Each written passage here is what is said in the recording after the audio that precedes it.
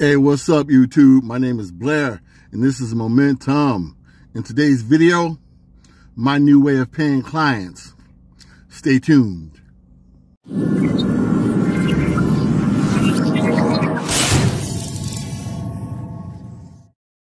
Hey, what's up, y'all? Welcome back.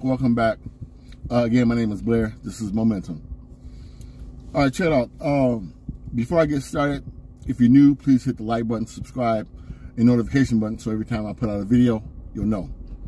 The second thing I want to say before I get started is I want to thank all of my subscribers. All of you, my new and my old. I really appreciate all your comments, your questions, I love it. I love you guys. Thank you very much. All right, here we go.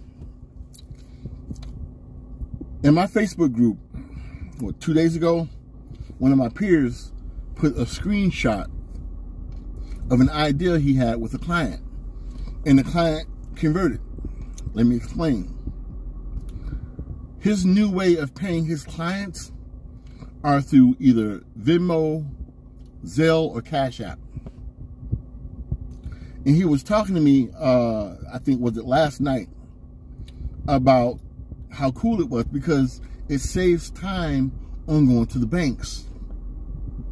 Now, I recommend you always have $100 to $300 cash for people like in the geriatric community, or population that they don't have time for that.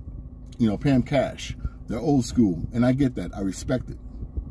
But for the people who can, why not?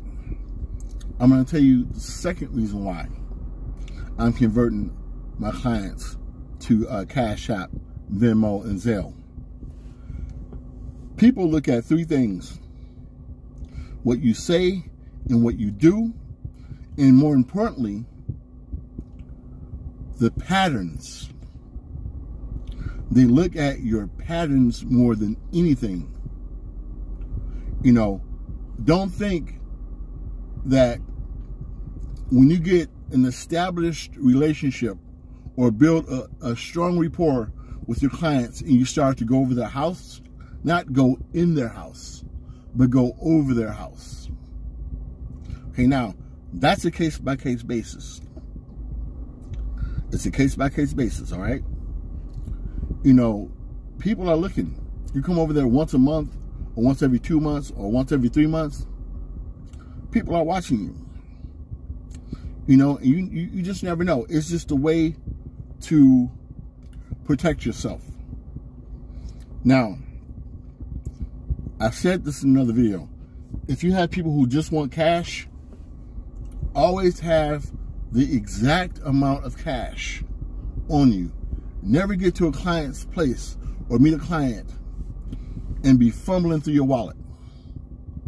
No. Now, this is why I tell people to make sure your clients send you pictures. Because you may have some dings in there. Some may be damaged. You get over there and, now you got to pay them less or take the loss. Those are your options. All right, now, getting back to what I was saying, I think that it's a safer method. But again, you have to trust your clients. I can't stress this enough. I can't stress it enough. I have a pickup on, Tuesday? What's the day? Friday? Yeah, on Tuesday. I'm like this with this lady. I'm going to ask her, would she like to convert? I'm sure she would. I'm sure she would. If she has it hooked up in her phone, she might not. But I'm definitely going to ask her about it. But, so those are mainly the main two reasons. It's convenience. Because I get tired of going back and forth to the bank. And it helps on time. I give her the money. on Cash App or Venmo or Zelle, then the next day I pick everything up.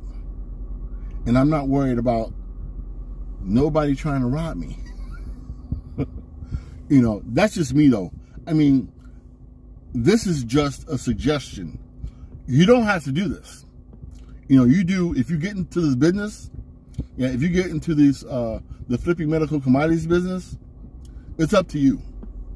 All right, so I'm not going to make this too long. All right, so anyway, my name is Blair. This is Momentum. I want to thank everybody for watching.